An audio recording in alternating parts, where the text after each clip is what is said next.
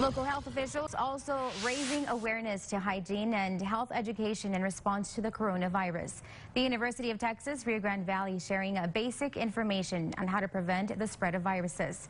Some precautions include frequent hand washing, following cough etiquette, and accurately reporting information to your doctor. As of now, no coronavirus cases have been reported in the state of Texas, with experts telling us most locally suspected cases are likely a common cold or the flu. Be more likely to be that unless you have traveled to that area where there is transmission of the virus, or you have been in contact with someone who is known to have the infection with that coronavirus.